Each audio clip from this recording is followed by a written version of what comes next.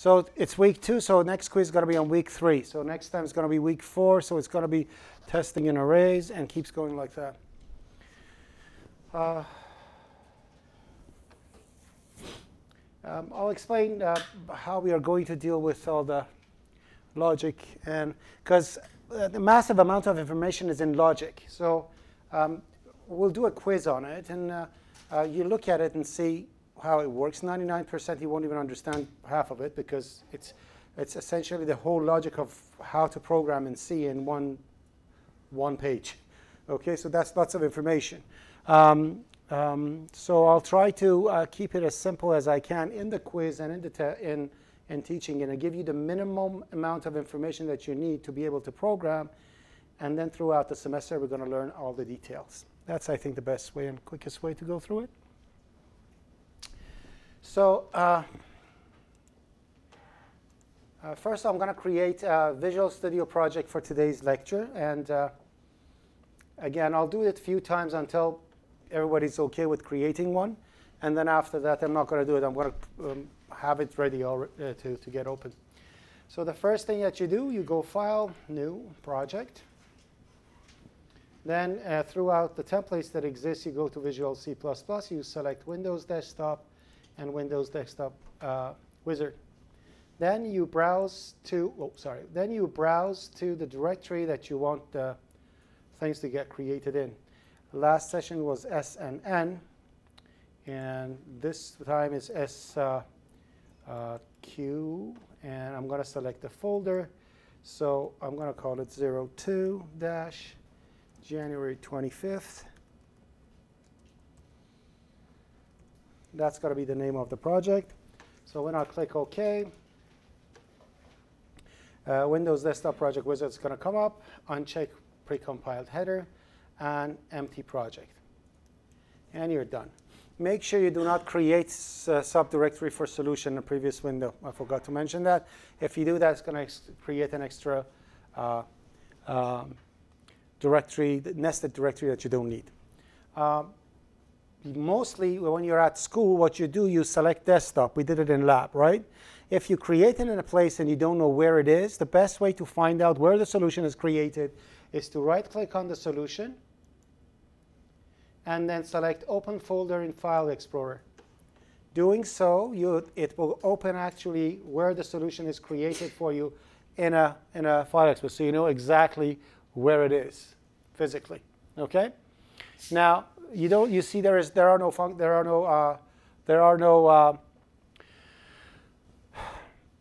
subdirectories over here. But in here, your solution exposes, you see there are subdirectories. Those subdirectories don't exist.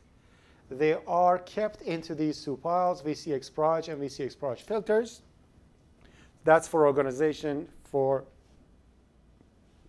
Visual Studio to organize the files. Otherwise, physically, you don't. Everything's bulk in here, back to side by side. So if you have 5 files over here, you're going to see 5 files. If some of them are in header, some of them are source files, over here it's not going to be. It's going to be all in the same thing. So this directory structure is saved in these two. So when you are carrying around your projects from computer to computer, the only files that you need, the files that you need to carry around are the source files, .h and .c, the files that you're going to create. And then these 2 files, VCXproj and VCXproj filters. For all those who have Windows, when Windows is shipped, it doesn't show you the extension of the files, which is not good for a program. It's good for a person who doesn't want to be programmed with a computer. They just want to be a user of the computer. So it has a type. Over here it says Microsoft this, Microsoft that. The problem is that this is not descriptive enough. So you need to know what is the final extension. That's why you should always go to the View, into the Options, change Folder and Search Options. In View, always say, do not hide extensions for known file op types. So uncheck this one so it actually shows the extension. Because if you have .h and .c, probably it's going to say Microsoft for both of them, and you don't know which one is what. Yes? So where are the .h and .c files right now? Oh, you don't have. I didn't create it. When I create it, you'll see it. I don't have. When I create it, you'll see it. But anyways, always have that unchecked. because you are pros. You want to know what type of a file you have. You don't trust what Windows decide your file is. You want to see the extension of the file. Is it .exe? Is it .com? Is it whatever the file is. Okay. And again, whenever you are if you are at school, every single time you do this, you have to go to Tools, Options, Open Text Editor, All Languages, Tabs, Smart. Set these to 3, and insert spaces, and click on OK. Okay? If you're at home, when you open Visual Studio, before opening any solution, do this, and it's going to apply to all of them. Okay? Yeah, it is being recorded. You can take a look at it. So it's Tools, Options, Text Editor, All Languages, Tabs, Smart, size of the tab both 3, and insert spaces and click on OK. Yes? So this is permanent. This is only once you have to do it, right? If you do it on your own machine. Yes, if you do it on your own machine without any solution open, it's permanent. But it's always a good idea to take a look at it to see if it. The best way to know if it's done or not is this. Let me just create a file. So I want to add a file to my project. So let's say I want to add a file. So I'm going to go Source Files, Add, New Item. I'm creating something new. Then I'm going to say prog.c. So I'm creating a file now, right? OK?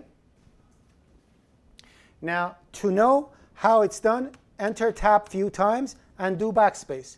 If it comes back only one character, you're fine. If it jumps 3, it means its tab is inserted. Okay? So make sure that you do that. Anything that you open, if you do that, you'll see what I mean. Okay? And so this is it to create a new file. To make sure that our there's one thing that I said blindly I have to type over there. What was that? Hashtag?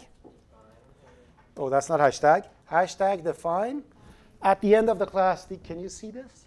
OK. OK, define underscore CRT underscore secure.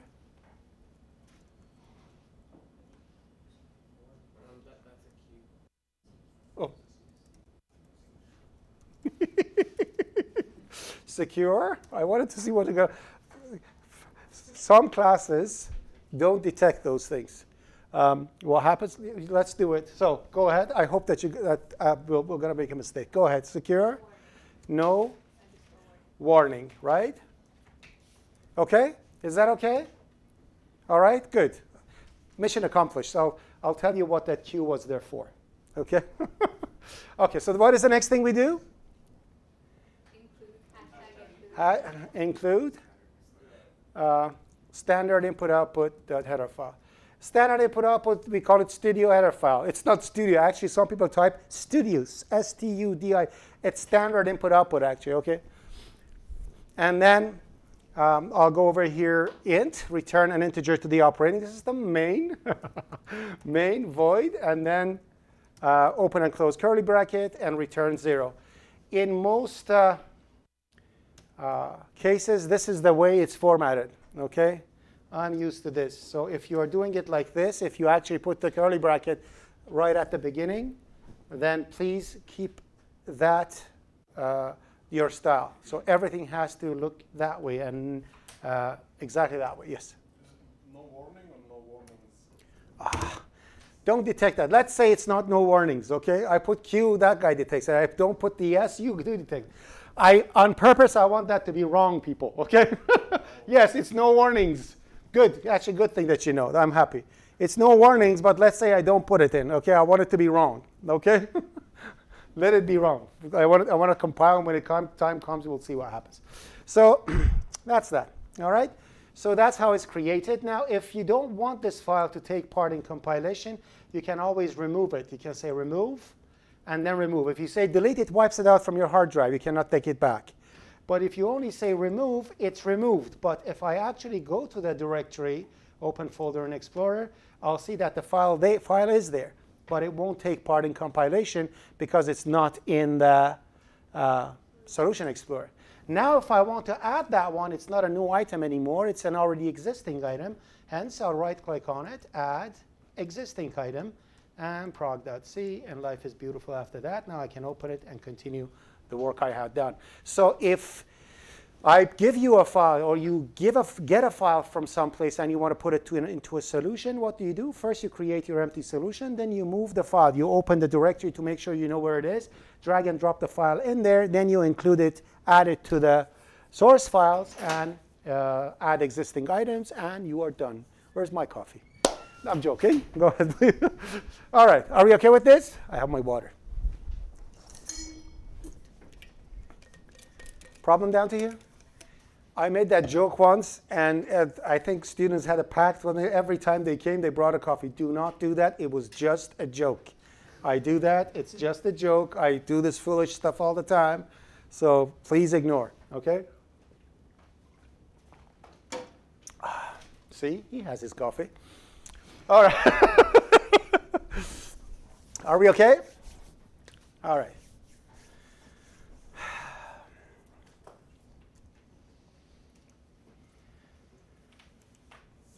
To be able to write any, like,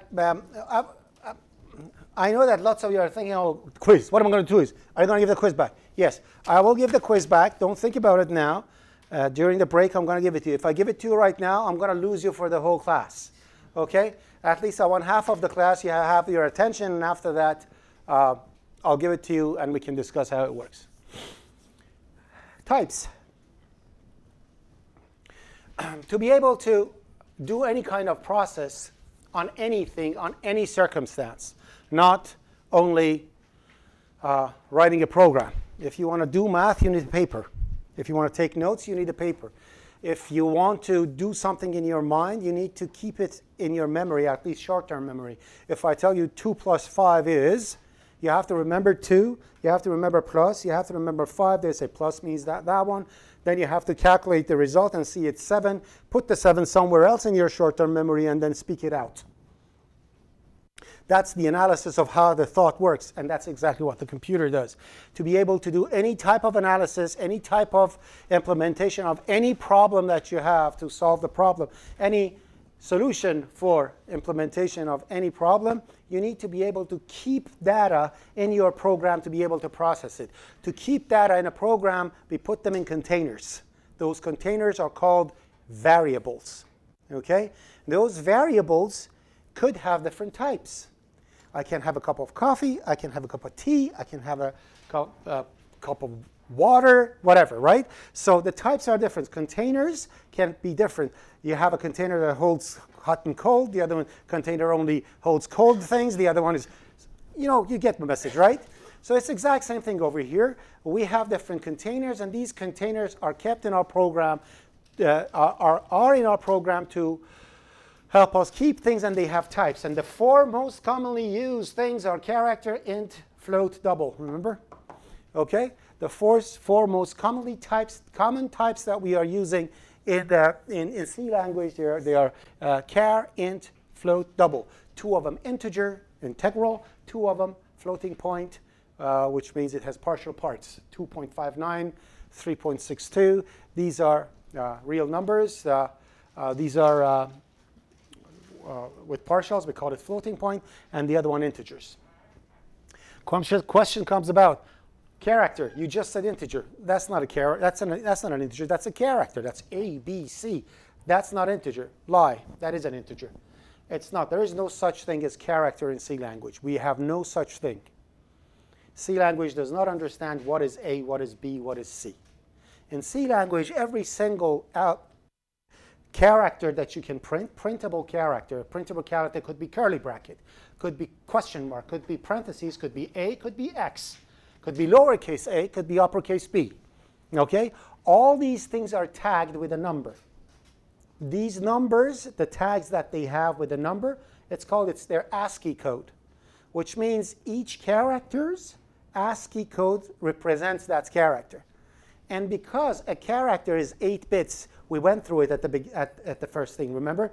1 bit holds 2 positions. 2 bit holds 4 positions. 3 bit holds 8, and 4, 16, or went up to 8. It holds 256 positions. It means from 0 to 255. And because the number of characters that are, it's a match, this size, to the ASCII code of the character, the smallest integer is called char, because it's mostly used to keep the ASCII code of characters. They are just integers.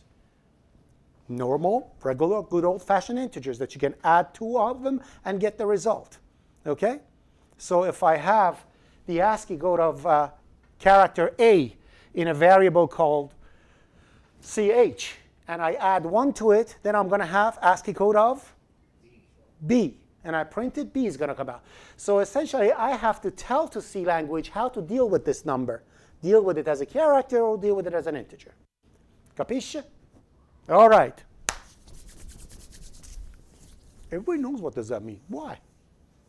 Godfather? I don't know. Anyways, nobody knows what's Godfather, right? I'm very old. Sorry, very, very old. All right. So, character 0 to 255, and because they want to divide it by 2, these are essentially tags that starts from 0, goes up to 255, 256 different positions. If they want to use this slots to show negative and positive numbers, they have to break it in 2. And because this is an even number, then the 0 in the middle, we have to decide which side it drops. Remember, I said 10 fingers, 0 to 9. If I want to do negatives, it goes 0, minus 5, minus 4, minus 3, minus 2, minus 1, 0, 1, 2, 3, 4. So positive is always 1 less than negative. Remember that? It's the exact same thing over here. If I have 256 positions in a character, if I want to show negative numbers with it, it has to be from minus 128 up to 127. So what happens if I add 1 to a variable that has 127? 27 is the max, right? What's going to happen? This is what happens. So essentially, the variables are like this. The value of the variables. This is the minimum. Sorry for, I don't know, I'm not writing it good with a mouse. And this is the maximum value. Okay? So if I am at minus 128 over here, I keep going up. This is 0. Then I come down, and I get to 127. If I add 1 to it, what happens?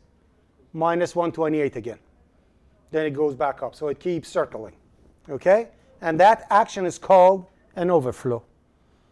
When you exceed the size, that's why always, like you will see that when something happens with a positive number, you go to the next, or you see a gigantic negative number. The reason is that you just went through the threshold. Okay? And if it's a signed number, so if the character was a signed number and I had such a thing, then the value that I had was like this, right? Oh, not a good circle, but hey, this is 0, this is 255, right? If it's actually a signed integer, it would start from 0, go up to 255. If I add 1 to it, then it becomes 0, and it continues. All right? This is... Yes? So in this case, at the min-max point, does it go from 127 straight to negative 127? Which one are we talking about? On the right. On the right. Yeah, if I go to 127, I add 1 to it, it jumps to minus 128. 8. Because negative numbers are always 1 more than positive numbers. Remember that. Okay, I explained. 10 fingers, 0, 4, minus 5, positive 4. Remember? No? Okay. You'll see. We're going to come to it. Do we understand this? So,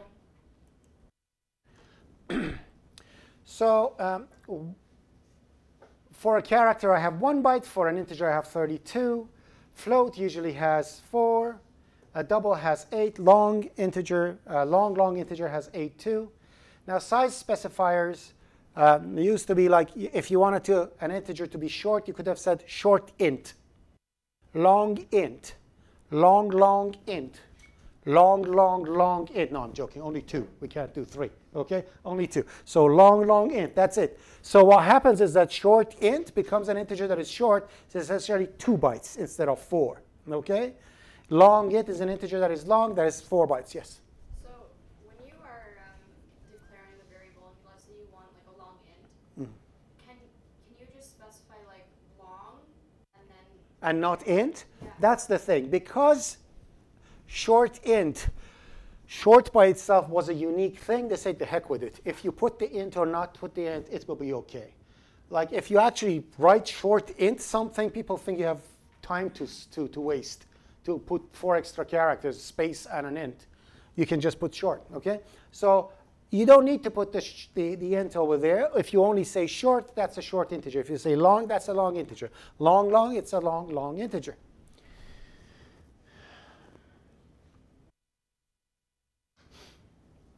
With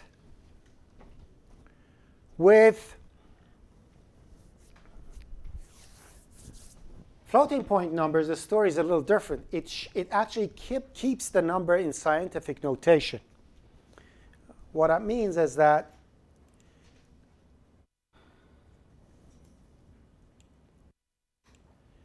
if I want to, wow, that's very small.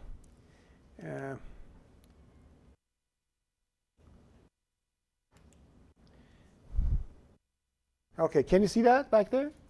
You can see that, right? So if I want to say, like, I want to hold this number, OK? In scientific notation, you actually have to hold this as 1.2345678 and how many things after the decimal point over there? It's 1, 2, 3, 4, 5, 6, 7, 8, right? So you've got to actually say that multiplied to 10 to power 8, right? I don't know how to put the power 8 over here, so let's do it like this over here. Yeah, caret, then it implies that caret is actually an operator, but it's not, so I'll do it like this. Oh, that's not the one? OK, there you go. All right, so now when you do that, what actually, 10 is always 10. It won't change, right?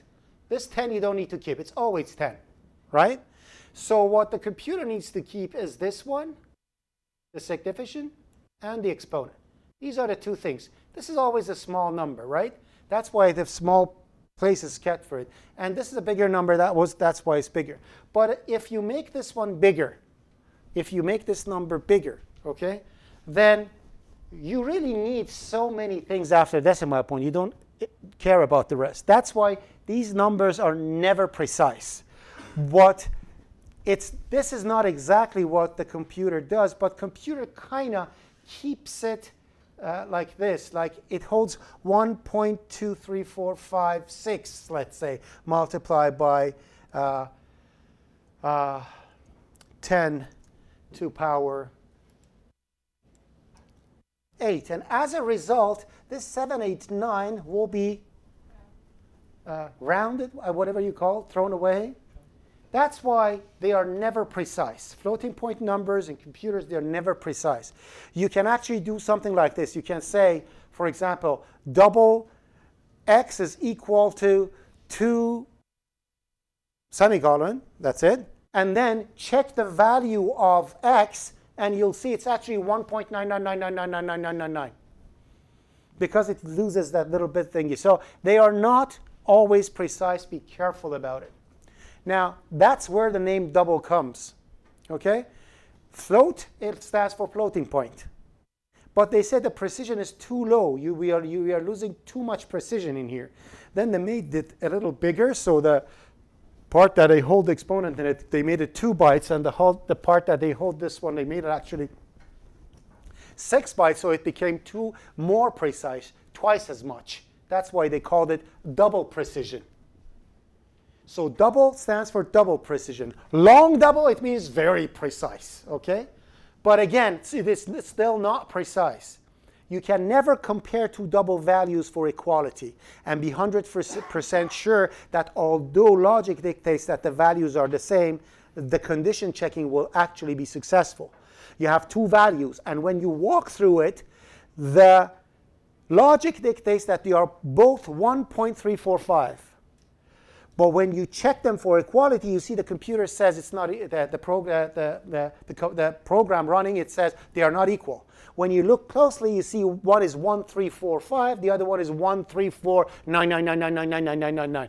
That minuscule amount of inequality triggers not equal. So you got to be careful. Because of that, always double and floating point values are checked with subtracting the values and look at the difference. If the difference is smaller than certain value, then they're OK. That's what they say. Okay, so the precision is not as easy. If you want to check two values to be equal, that can always lead to disaster. Are we OK down to here? Just one question. Yes. Actually. So you say, like, for example, like on the blue font that you have there, the 1.23456 to the power of 8. So if it was rounded, wouldn't the 6 become 7? Yes. Just an example. I'm not saying even that example is 100% correct. All I'm saying that keep in mind when you're dealing with double and any floating point number, you lose pieces. Although very small, but you lose pieces. You've got to be careful, especially when you're doing accounting programs. Okay, so at the end, you're going to lose a cent. Oh, a cent, who cares? The guy has $2 million. When you have 2 million transactions happening, 2 million 1 cents, that's what? Okay, that's lots of money. Got to be careful. All right. So, whenever you want something to be kept, whenever you want something to be kept, whenever you want to keep using something, and that thing is too big to be written over and over, you can always put it in a variable. Something like, say, pi. That's pi, right? But you don't want to keep typing that every single time. So what you do, you put that in a double value, but a double variable, and you call that a pi. So double pi equals to that one. Problem is that some idiot, that is usually the programmer itself, may change it. But that is not a changeable thing. That's a constant value. If you want a variable not to change ever and make it read-only, you can make it a const. Make it const double pi is equal to something. Like if you're writing an accounting program, tax is a good candidate to be constant because it never changes unless government does something, and you know what I mean? So it's a very big, so rarely happens. Or anyways, anything like the force of gravity, if you want to put 9.8 something, then 9.8 is always constant value. Then G has to be a double that is always constant. You say constant double G is equal to 9.8. OK? So that's const. So anything you want it to be read-only, you use const for it. We talked about integral types. We know characters, negative values. If you want to know more about how negative values are kept, go to two's complement notation and try to understand it, how it works. I'm not going to waste the time. If you want really to know it, come to the office. I'll explain it to you one by one. I'm not going to waste the time of class. OK? Floating point theta, we talked about it. Value ranges, we talked about it. As you see, this is the minimum of a short, minus 32,768, and the other one is 32,767. Positive is always 1 less than negative. And who can read this one? Can anybody please try? No? Anyway, so that's 0.7 and that's 0.8. There's always 1 extra. All right? With floating points, they don't bother telling you how many digits you can write in this thing. They say the significand could be up to 15 digits, and the exponent can go up to minus 37 or positive 37. That's a big number, OK? 37 zeros in front of it, OK? 307 zeros in front of it, OK? Are we OK with this? Are we OK? Down to here? How do we declare variables? We declare variables like this. We put the type first, character. Then we mention what is the variable name, name that actually goes with the variable. We can either use it later on and do something with it, or we can set it to something if we want to. Okay? When I was talking about a character, and what does it mean to be a character, A over there, CH is a character variable holding the character A in it, correct? Right? So if I want to print that, we know that the function that is used to print it is called printf, stands for print formatted. Print formatted's first argument is a string that keeps the format of whatever you want to show. So you put a string, and in here you put whatever you want to print. How do we do that? We write what we want to print, and wherever we want the values that belong to variables to show, we put a placeholder over there. So I want to say the character is %C. C is a format specifier for characters. %C is its placeholder, so it means this is going to get printed, the char is going to get printed, and then this is going to get replaced for whatever I put out right after. So I want to print the CH, I'll put CH over here. Okay? Then I'm going to say, and the ASCII code is, I want to put %D now because I want to show what is the code inside. So as you see for both, I'm putting CH. So I'm saying CH, show it as a character. CH, show it as an integer. The first one takes the ASCII code of CH and shows what is its shape. The second one shows the ASCII code as a number. And as a result, that happens. It's a good idea to put a backslash n to go to new line afterwards. So that's escape sequence for new line. And if I run this beautiful program of mine, Control F5, if you create the solution the way I told you, Control F5, X compiles and execute your program without debugging. And if the program ends, it keeps the screen open, showing press any key to continue. If you don't create it the way I do, Control F5 starts the program and closes it immediately. It doesn't give you a chance to take a look at it and see what it is. That's why I say you have to do this, you have to do that. There's a reason for it. So Control F5, which is essentially debug, and start debugging. That's F5. Start without debugging. That's Control F5. We're going to talk about debugging and all those good stuff in the weeks to come. So if I run this beautiful program of mine, 3 years later, it gets compiled, and you get all the beautiful messages over here. And at the end, it runs, and it says, the char is A, and the ASCII code is 65. Are we OK with this? Now, I can add 1 to the value of CH. So I can actually say, which brings us to expressions. Expressions in C language work in a different way. In mathematics, if you write something like this, they're going to laugh at you. Say, what the heck are you talking about? If you do like that, I'm going to say, OK, CH. Oh, sorry. I'm going to say CH goes with CH. I have 0 equals 0 plus 1. Right? That's math. We are not doing math. This is computer programming. What does it mean? That doesn't make sense. It doesn't work that way. In computer programming, the assignment operator has 2 sides. It has a right side and it has a left side. The right side is first evaluated. What do I have in CH? What do I have in CH? What do I have in CH? 65. 65, you bad people. 65. OK? So I have 65 in that one, right? So 65 plus 1 is what? 66. So I have 66. Now that the evaluation is finished and I have what is at right side, assignment has started its work.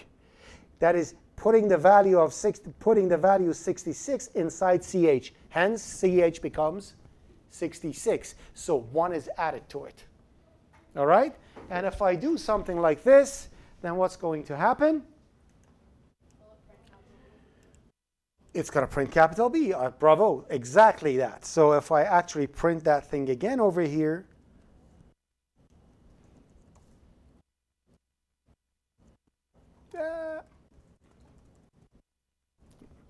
All right.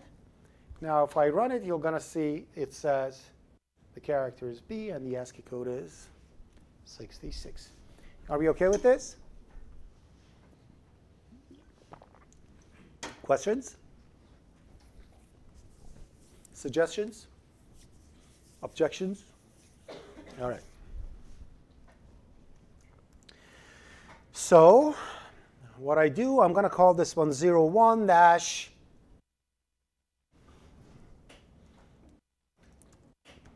char variable, variables.c. And it's saved over there. Then I'll open the next one.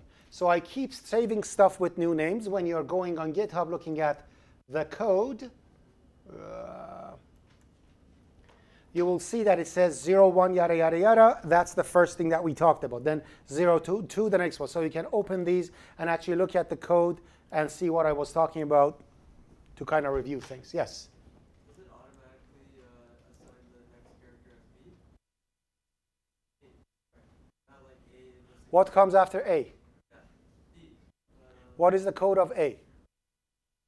What is the ASCII code of A? What is the? It's 65. If ASCII code of A is 65, logically, what is ASCII code of B? 66. Hence, if I add 1 to 65, it will be? So when I say print the character of 66, what's going to get printed? B. There is nothing automatic about it. If you jump from B, then the character 67 will necessarily. No. If I can do this, I can say this. I can go 10 characters further, and if I run this program, if I can type it, of course. How do I print? Oh, there you go. Okay. So I can bet that L is 10 characters after B. All right? Perfect. Thank you for the question. Should I add this one to the previous one too? OK. I'm having a little bit of unresponsiveness in class. I have to make the thing a little more interesting, I guess. OK, so I'm going to put this one over here, save it just to have it for future. All right. Are we OK down to here? All right.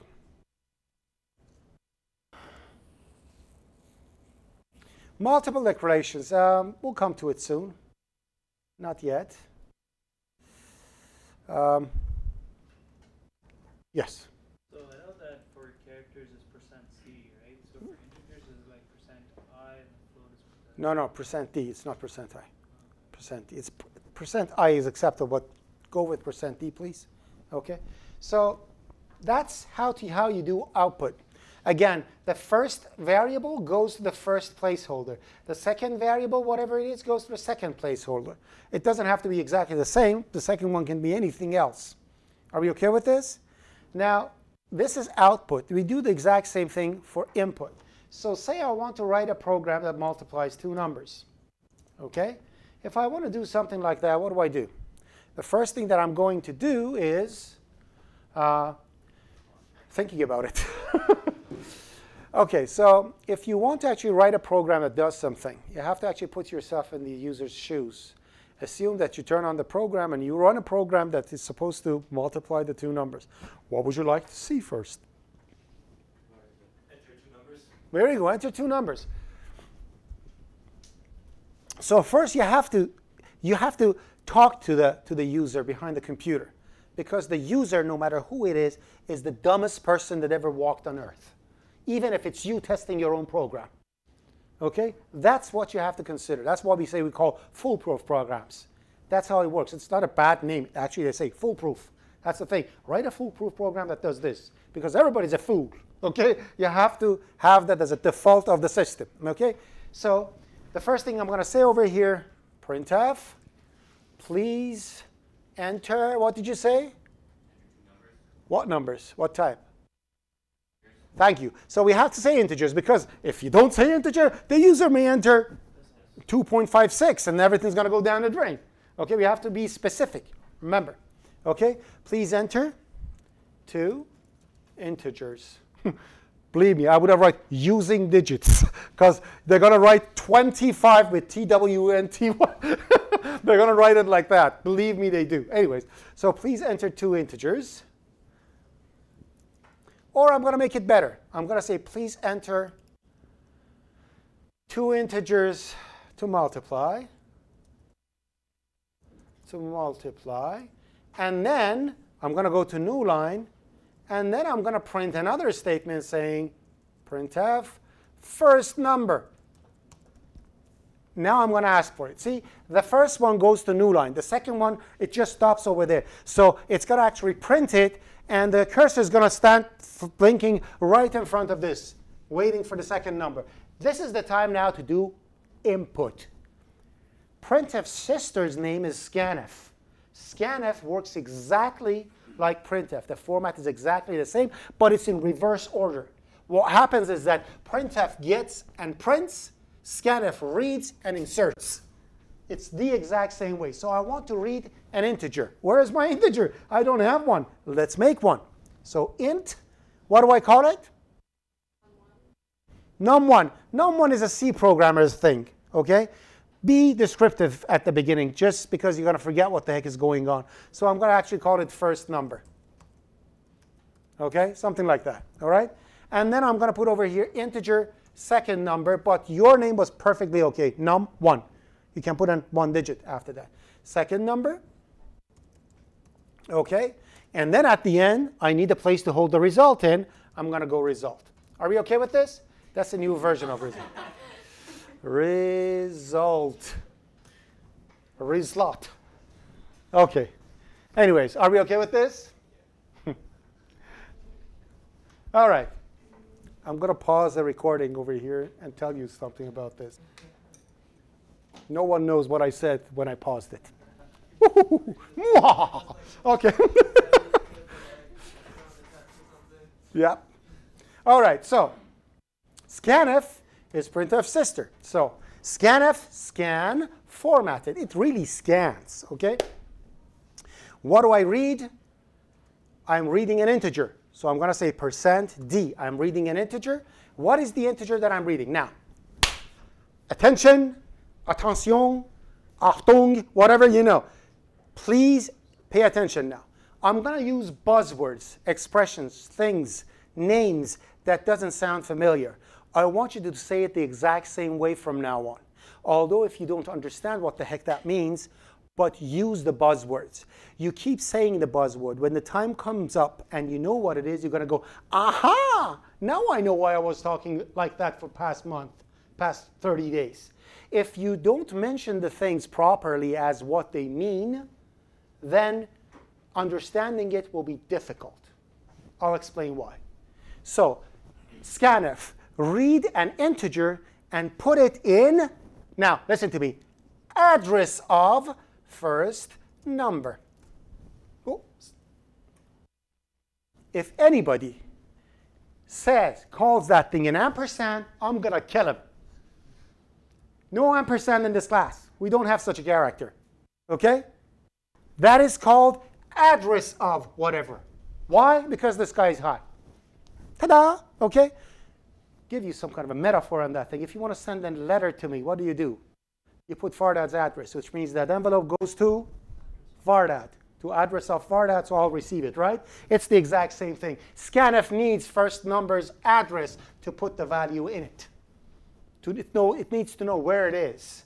That's why it is. But when you are printing something, it doesn't need to worry because it's getting the value. Because it's getting the value, it doesn't need to know where it is. It just says, give me the value. You give the value. But if you want to put something in it, you need to know where it is. That is not rational at all. Absolute BS, but let's assume that that was a good reason for it. Are we OK with this? So remember, scanf receives the address of variables to put something in it. Printf doesn't need the address, just the value is enough. Are we OK? Are we OK 1? Are we OK 2? Sold. OK, let's read the second one. Now I want to get second number, so what I'll do, I'll go printf. Second number, copy and paste, very bad thing to do.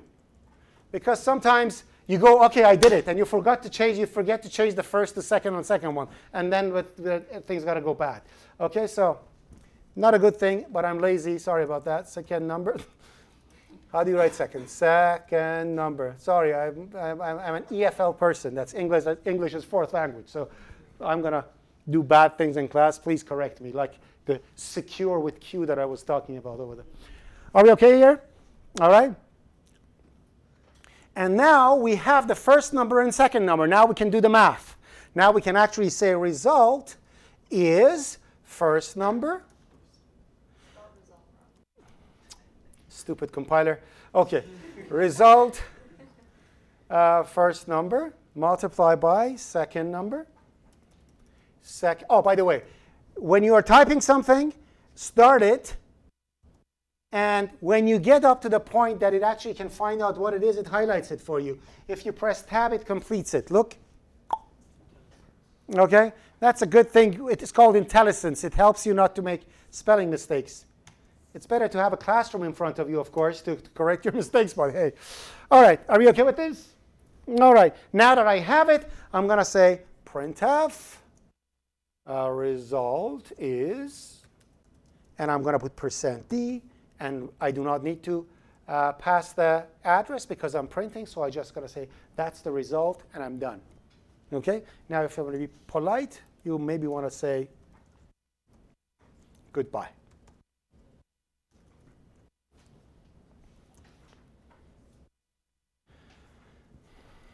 I made that ugly mistake over here. What is the ugly mistake?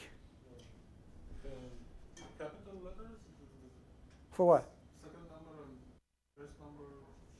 Second. That's the capital, first letter capital. OK, OK. That's not what I meant, actually, but it's OK. Walk through it properly. I want you to see, I want you to picture what's the output before I compile it. First line, it's going to say print, enter two integers, and goes to new line, correct? Just a second. Second line is going to say first number and a space and shows the cursor. User enters it, hits enter, it goes to new line, print second number. Stands over here. User enters second number, hits enter, calculates the whatever it is supposed to be. Then says printf the result is, prints the result out. New line in here. It would say the result is 20, and immediately attached to 20, you would see goodbye. That's not good.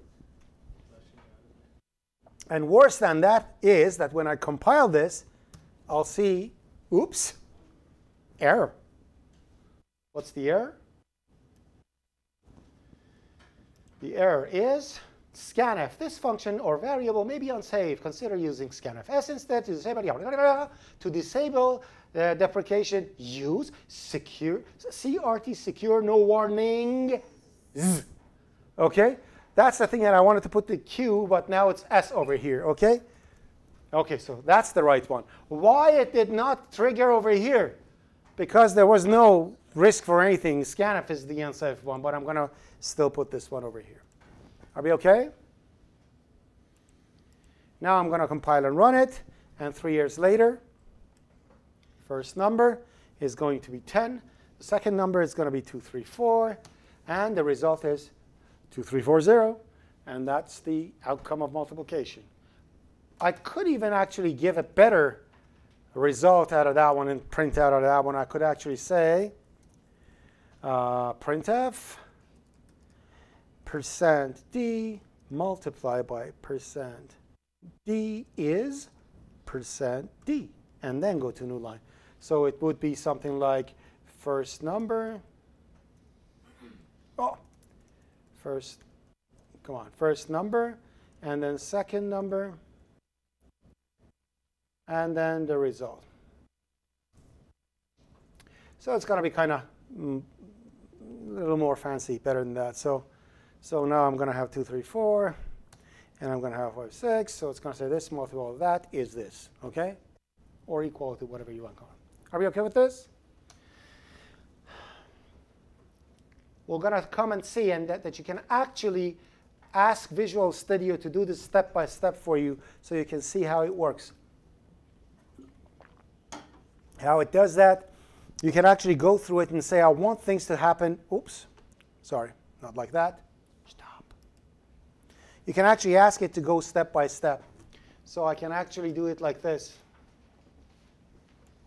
See, I'm resizing it like this. You see that yellow arrow over there? You see that yellow arrow over there?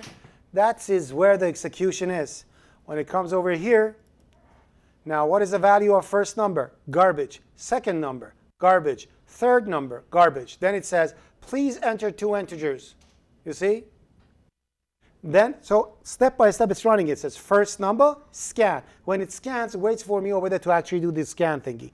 Now I'm going to say 10. I hit enter. Now if I look at first number, the value is 10. So it actually walks through the program for you step by step. You can go through it and see how it works and everything. You can tell it where to go and stop. I can say, OK, run it right down to here and wait for me. So I'll just put the stop sign over here. Then I'm going to say, right, you see, continue. I'm running it. Now it's going to say over 10. So the next one is 3, 4, 5, 6. Hit enter. It stops right at that stop sign. Now I can check. OK, result is that one. First number is this one. Second number is that one. And so on and so forth. Are we OK with this? Pardon me? Debugging. OK. It's essentially all the things that I'm doing, they are in a debugging section. If you debug over here, it says build solution. Oh. So why is it not showing where? Oh. So if I go debug, it says start with debugging. You see that? Start debugging. Start without debugging. That was Control F5 that I told you. 11, F11 step into, F10 step over. Step into means if you want to see how printf works, you can go actually into it. It actually goes into function printf in library and walks through it for you. You don't want to do that. OK? Step F10 is what you're going to use the most at this moment, which is essentially run each line and keep going to the next one. So I just, at the beginning, press F10. It runs and stops at the beginning. The next F10 goes to next executable, and the next executable, and next executable, and next executable, next executable, and then it keeps going like that. Are we OK? All right.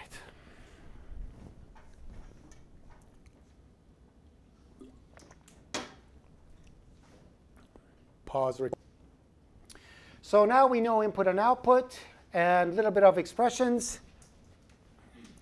So I'm going to save this as 02 IO and calc.c.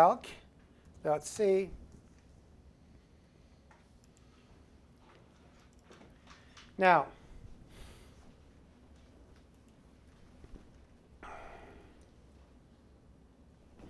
OK, let's go to the next one. Calculations are done as exactly as I mentioned to you. There is a thing that you need to know. When you write a constant value, like I is equal to 6, what is that 6 that you're writing? That 6 is a value, right? Could be an integer. If you want to put it in a long, maybe you want it to be a long. This you will never use this semester, but it's good for you to know. If you want the literal value that you actually write to be of a specific type, you can actually do that. If you are saying long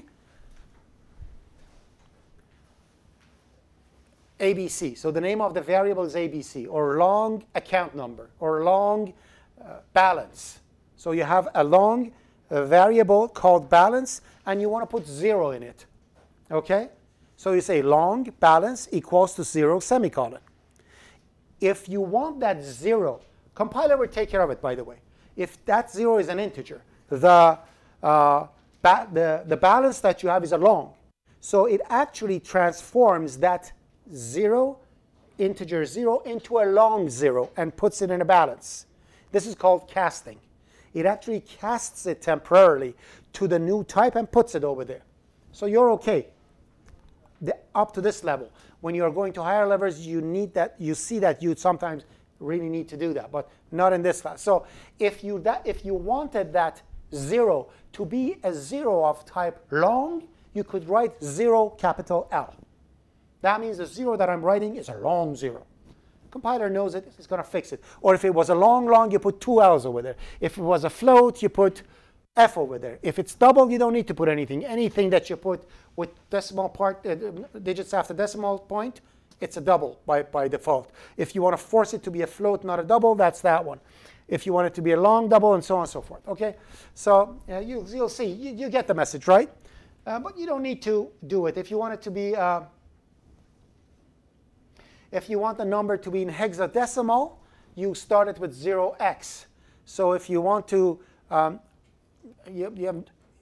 anybody knows what is hexadecimal number?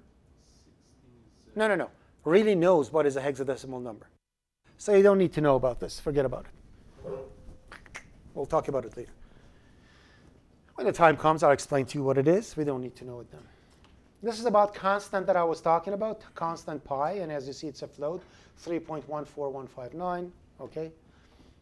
So it's a constant. We make sure that pi is read-only. So it would have been nicer if they actually called it read-only, I believe, personally. Because const and variable are paradox. You cannot say, I want a variable that is constant.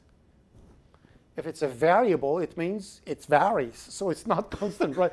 So although it doesn't make sense, but that's what it means. So it's a read-only variable, a variable that you can read from. You cannot set it to anything. You can initialize it to something. That's when we come to the next thing that I want to explain. If for any reason I wanted to over here set the result to 0 like this, this is called initialization. Now I want to remember this carefully. Okay? You're going to need it 4 months from now when you go to OP244. Okay? When you set value of a variable at the moment of creation, that is called initialization. I am initializing result to 0. Okay? But if I did it like this, if I say int result, and I say result set to 0, line 7 and 8 and line 6, for us, they're the same, right? The final outcome is the same. I'm going to have a variable called result, and it has 0 in it, right? But there are two absolutely different things. The first one, the integer will get created, and right at the moment of creation, it comes to life with a 0 in it. The second one, it will first get created with garbage in it. Then, after garbage is in there, you overwrite the garbage with 0. This one is called setting the result to 0 or assigning result to 0. The first one is called initializing to 0. So that's why those people who I said create a double or create an integer and initialize it to this value, they did it in 2 lines, you got 1 mark. It means you have to fix it. You have to initialize, not set. Are we OK?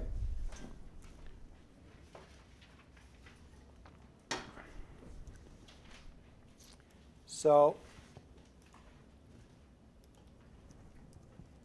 this is setting. This is initializing. OK? So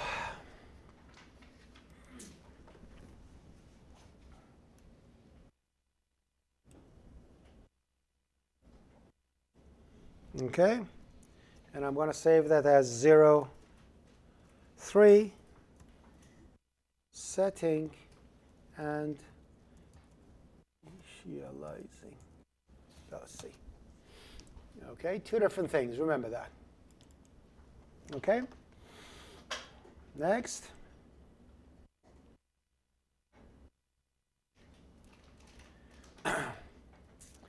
Character constant. So now you know what single quotes are.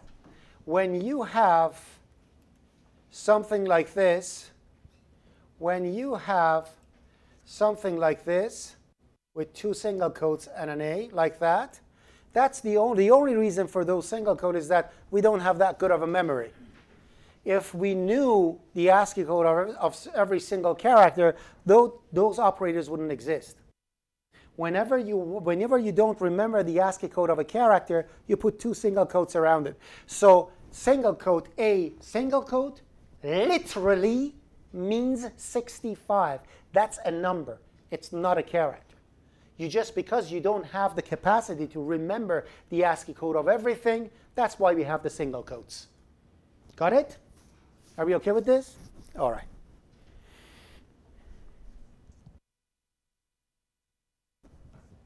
So it would have been the same if I did this.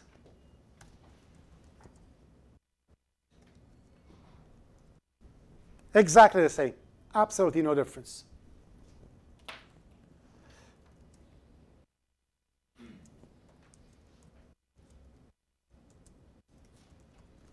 All right? Are we okay? You know this slash slash and slash star slash asterisk for commenting? This is what you need to do. You have to comment every single thing that you're doing. Because when you're coding, and then you go get a coffee and you come back and you look at your code again, you don't believe that you wrote that thing. You think somebody else wrote it and went and then changed your code. You will forget everything. Every single piece that you see, it gets a bit more complicated than it's supposed to, or it may have a little trick in it, or somebody may not understand it immediately. Comment it. The biggest problem in programming industry is the fact that programmers don't comment and document their code enough. Please, let's change that, okay? Comment your stuff. If you have a block, start it with slash star, write everything, and then star slash. Whatever is between the block will not get compiled. It's just the documentation, okay? If you want only one line, 2 slashes. Yes, ma'am. So the commenting has no effect on the code, like it's invisible. Absolutely nothing. Completely ignored. Compiler just throws it away and compiles the rest. It ignores it completely. Are we okay? All right.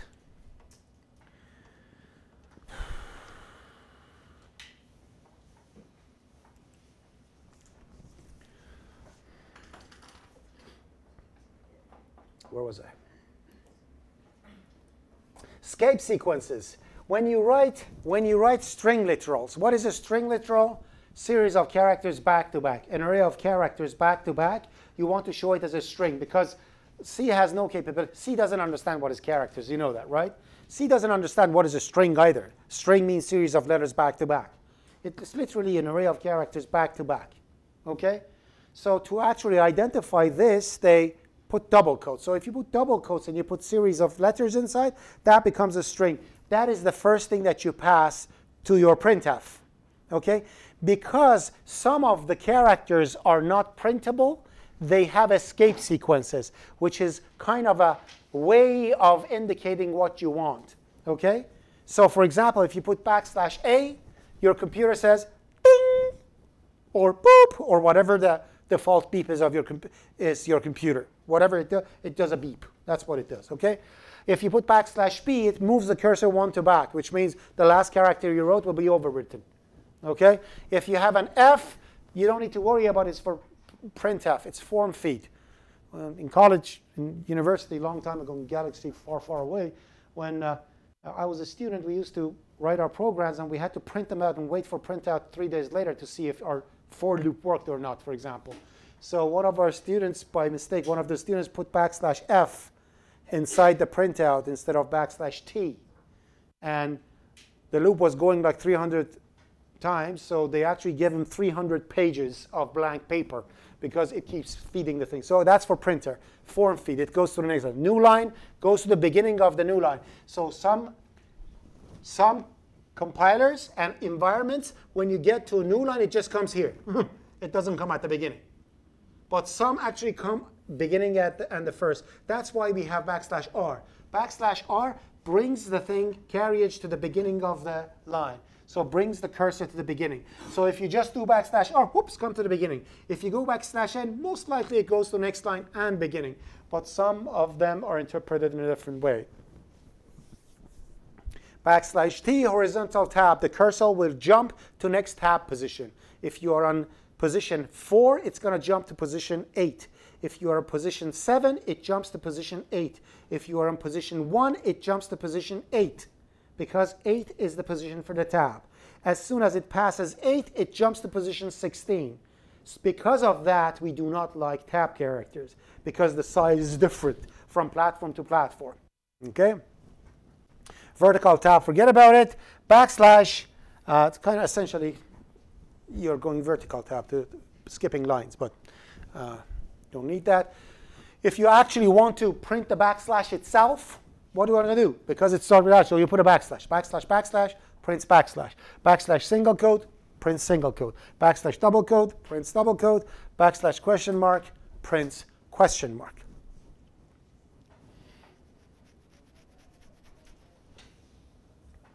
All these are gone through.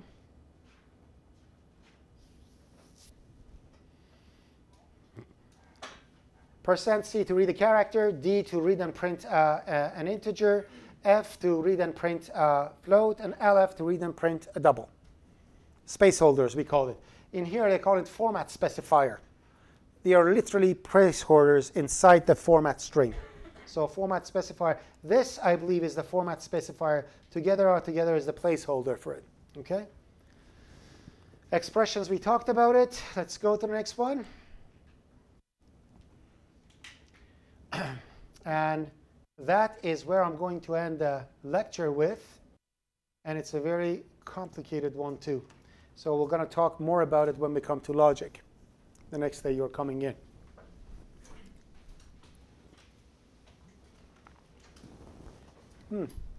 I should have gone for a break. So what is an operand? Who can tell me what is an operand? Operand? Pardon me? That's operator. Operator is the operator used plus, minus, division, subtraction. Those are operators. Assignment, operand. No, that's an operator too. Operand is what an operator operates on. So if I say 2 plus 3, I have two operands, 2 and 3, and plus is the operator. Are we clear about this? Everybody's OK with this? All right. We have two types of operator in C language, binary and unary. OK? What is a binary language and what is a unary language? Binary operator and unary operator. This is a binary operator, the multiplication. It has 1 and 2 operands and 2 sides. It has two things. You see the assignment operator? That's a binary operator. It has one operand at right and another operand at left, right? And it has its. They all have their own characteristics. The binary operators could have side effect or have no side effect. When you multiply first number to second number, are they change after? No. That's why the multiplication operator, the multiply operator, doesn't have side effect. But assignment operator, after it's done, any of the operands changed? Yes. It side affects the left one. Its job is to get the right and put it in left, so the value of left is changed. Okay? So these are the binary operators. We have unary operators too. I can say over here, I can do something like this. I can say integer A, integer B. By the way, in my class, you're not allowed to do this. You can define 3 integers like that. No, in my class, you can't do that. Know that you can. I'll give it to you walkthrough, in the walkthrough to you so you can debug it. But when you are writing each, you can do it in test. But when you are doing any homework, every single variable must have a type of its own. Why? Because I'm the boss. Every single company has a weirdo that forces their rules to others. I'm playing the role of the weirdo here now. Okay? So integer B, integer C, which means I have 3 things over here. Now I can say A is set to, now if I actually set these to, initialize these to something, so A is that one, and B is 20. Now if I say C is set to minus A, minus over there is a unary operator, an operator who has only one operand, not 2. Okay? In C language, we have several, all the mathematics thingy that you have about operators that We have it over here too. Okay? There's no need to explain to you how multiplication stuff works. And it works exactly like math, which means if you have such a thing, if you have C is set to A multiply by, or let's put it this way, A multiplied by B plus 3, if I have something like this, first this is going to happen, because that's how math works. Division and multiplication happens first, no matter what you do. So those people who first added these two and then multiplied to that, that's wrong. If you want to enforce that, we have parentheses for it. And that's what it is. That's how it works, exactly like math. Are we OK? Every single operator in C language returns something. There's no exception about that. Yes? So I have one question with the equation up there. What, you know, in math, when you're multiplying an equation, so like there, C is equal to A multiplied by B, Mm-hmm. can you put the A right next to the bracket and it would still do the multiplication? No, no, no. There's no such thing. Specify That's algebra. That's not C. In C language, you have to specify multiply. Okay. Some people even do this because you do that in math too. Yeah. No, we don't do that here. I know I did that on Yeah. Yeah. No, you can't do it. So are we OK with this? Now, the next thing, each operator in C language returns a value. That's how it's designed. That's why I can say A is set to B, and then I can say C is set to whatever they're set to. Because each operator returns something, what is assignment's job? Gets the value of B and puts it in A, right? And the outcome is that value. And that passes to next one, and next one, and next one. That's why you can do that in C. So essentially, B, A, and C are set to B in this case. Are we OK with this? We have logical operators in C. Relational operators that compare values. With relational operators, the result and outcome is either truth or falsehood. So one of these two. If I say A greater than B, what is this statement? True or false? False. False in C language is 0, literally. It's not false. It's not incorrect. It's not bad. It's not no. It's the number 0 everywhere. So essentially, if I say C is set to A greater than B, and then print C, 0 is going to get printed. Okay? If I say C is set to A less than B, that's a correct statement, correct? Because it's a correct statement, it's going to be 1. When C gives you the result back of an operation, the result, the outcome of true is always 1. But when C wants to examine something to see if it's true or not, you'll find out what I mean later. If that's the case, then 0 is false, and anything but 0 is true. So if C wants to examine something, 2.35 is true. But if you have A greater than B, and if that's if that thing is true, then it always gives you 1. Okay? Remember that. So you had a question. Was a question anywhere? Oh, no. Okay. Okay. All right. So next thing, and we have less than, we have greater than. These are the things that we have. We have less than or equal. We have greater than or equal. Greater than or equal. We have, attention to this one, is equal. This is not setting. So if you put 2 assignment operators, it means, are these 2 equal? That's what it means. So it returns 1 or 0. That's not assignment. And we have the exact opposite to say C is equal to A not equal to B. So in this case, this is C false. That is 0. This is C 1. That is true. Yes? Question, like when you run this program, is it going to print like 0 or 1 basically? It's not going to print anything. If I print them, it will. So if I say print C, it's going to, bad boy you are. Printf %d \n C. Okay. Now it's going to print every one of them. So if I run this beautiful, if I run this beautiful program of mine, 3 years later, please don't have an error. Please don't. OK, this is what you're going to get. 0 for that one, 0 for that one, 1, 1, 1, 0. OK?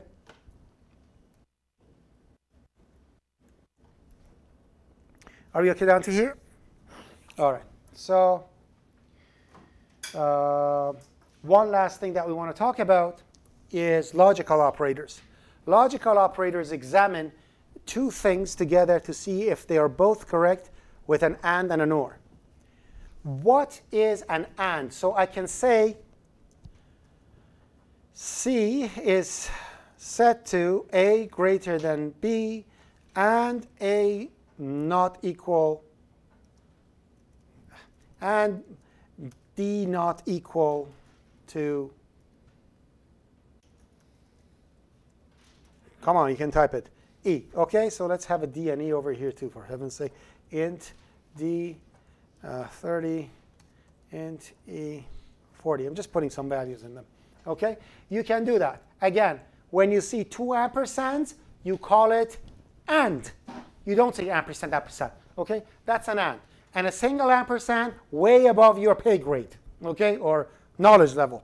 That's you're going to learn in OP345. OK, so single ampersand is called bitwise operator. You don't want to know it. OK, so if you have an ampersand coming beside a variable, it's address of. When you have two of them together, it means logical and, which means this. So if you have a logical and, essentially what it means is you have a switch over here and a switch over here. You have a light bulb here, and you have a battery here. For the light bulb to go on, these both switches must be closed, right? Closed means 1. So if they are both true, the circuit passes, the light goes on. That's and. The only way the light bulb can go on is for both statements to be true. So A greater than B and D not equal to E. If A is greater than B, that is not. And D is not equal E, that it is. So it's false and 0 and 1. It's going to be 0 and 1. Circuit won't pass. It's false. It's going to be 0. OK? For OR statement, so this is and. For OR statement, it is like this. You have a switch. You have a light bulb. What an artist I am. And you have this. And you have this. That's an OR statement, which means if any of them is true, light bulb goes on. So if I have the exact same condition in here, if I have the exact same condition over here, with an OR statement, OR is the bar, OK, right above backslash. With an OR statement, then it means what? 0 or 1, which means one is 0, the other one is true. The result's going to be true. The only way an OR statement can be false is when both of them are false. I think that's it. Yeah. So that's what, wow. Look at this. I have a record. 3:15, exactly the time. So that's what we wanted to cover for today. The next day you are coming in, please read the thing for logic and styles. I'm going to give you questions only on logic. So you have only questions on logic. All right? Have yourself a beautiful day. I have a question. Yes.